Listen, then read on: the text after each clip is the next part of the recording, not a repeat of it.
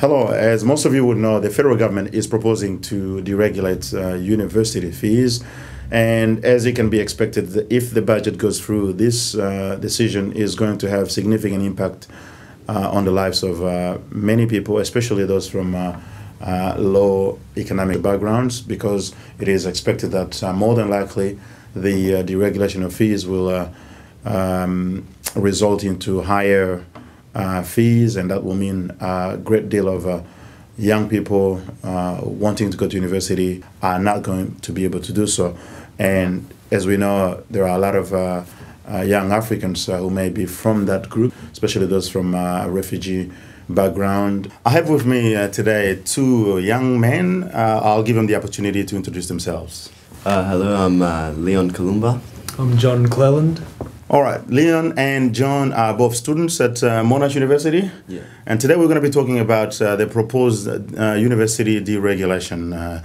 Even though, as we speak, it may not necessarily go through, but this is something that the government is proposing, and if it doesn't go through this time, probably next time. We're just going to talk about how this proposition is likely to impact students from different backgrounds. We'll start with you, Leon. Do you think this proposal is a good idea?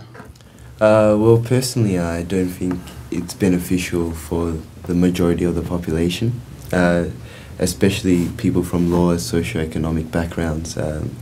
It kind of puts them one step backwards and puts them at a disadvantage in that the proposal will eventually allow for privatization of universities. John, what's your take on it? I'd have to agree with Leon. I think it tends to benefit students from higher socioeconomic backgrounds, and it really puts those who are already struggling as students financially at a disadvantage. All right. Now, the governments, however, say that it's likely to increase competition, which is a good thing. What do you think? Well, personally, I would have to disagree with that model. It's similar to the United States model and this kind of neoliberal idea that smaller governance will mean more competition through privatization, in that privatization means investors will be able to put in more money, and the government places less money. It's less of a burden on the government. I don't disagree it will increase competitiveness, but I disagree that it will be beneficial for students in that there'll be a lot of low-ranked universities. So probably what we'll see, similar to the United States, is Ivy League universities, high-level universities with all this money pumped into them, and then just growing disparities in the types of education and a continuation and even a greater gap in the kind of class system. All right. And John, do you share that view as well? Yeah, it's not the right kind of competition we want to be seeing. We want to be seeing the kind of competition, as Leon mentioned, with the ATAR system and things like that.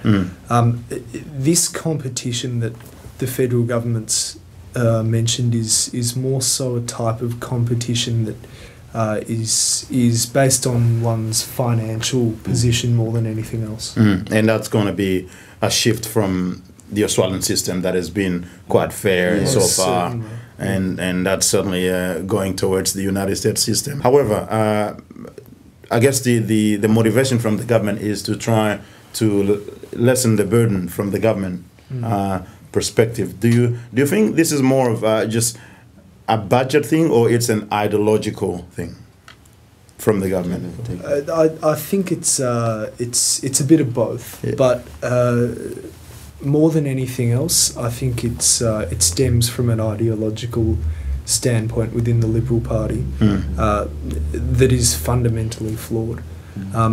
I think there are a lot of ways you can fix the budget without harming students at risk. Yeah, I would agree with John, and I'd add to that, how necessary is surplus in the economy if the population has to endure such great hardships. even if we look at Australia, a country with a small population, and a deficit which relative to the rest of the world isn't too bad. I think, correct me if I'm wrong, maybe 12% compared to the United States, 100%. So we can still cater for the population, and at the moment we've got quite a decent standard of education at tertiary level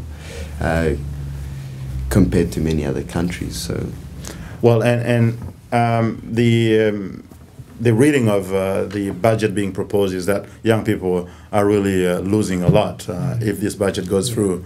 Is that your view, John? Do you think that it's going to be happening? Yeah. Personally, for people like Leon and me, we aren't necessarily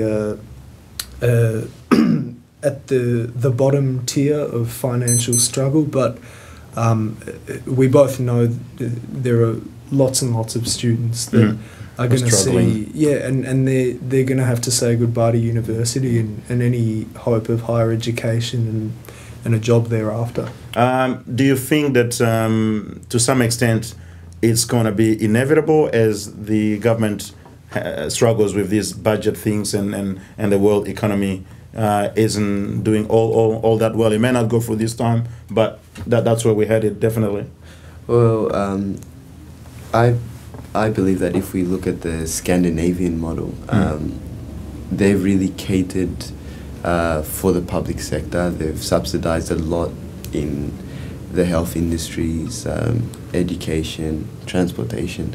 So I just believe Australia, a middle power country, should take more of a Scandinavian approach, which has significantly less populations. However, we've attempted to steer more towards the right and taken the United States approach of further privatizing, and which is not necessarily, those ideas of wealth trickling down are not necessarily beneficial for society or beneficial for the economics, as we've seen in the United States.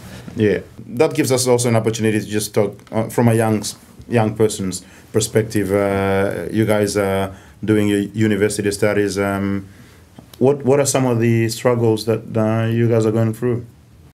I think that for us, perhaps there aren't a lot of struggles compared to the poorest students we're talking about. But we know that for a textbook, for example, the average cost is 60, above $100, something like that. One has to consider travel to university, accommodation, food. All these things accumulate into a real financial predicament that majority of students are really going to struggle with if the federal government goes through with this. You want to add something? Yeah. Like if you even look at the percentages of students at the universities like Melbourne and Monash who come from private schools, Monash I think it's something like 80%, and Melbourne is something like 95%, if you correct me if I'm wrong. So the rest of the students who are from lower socioeconomic backgrounds, obviously, because they went to public schooling or from rural areas, they get scholarships. Some of them or do it fine, but others really struggle, and even for the international students, they're almost treated like cash cows. It's really difficult for them to even get much to eat. All right. What sort of recommendations would you, if you had a chance to speak to Joe Hockey, what would you tell him in a few words why he shouldn't go ahead with this proposal? I'd strongly ask him to reconsider where he's getting his money from to repair this budget. There's, that we've got companies like Rio Tinto that are making billions and billions of dollars, and perhaps they're not being taxed enough, some might say. It seems that this budget is targeting those who need to be targeted the least. There are countless super wealthy people in Australia, Gina Reinhardt, things like that.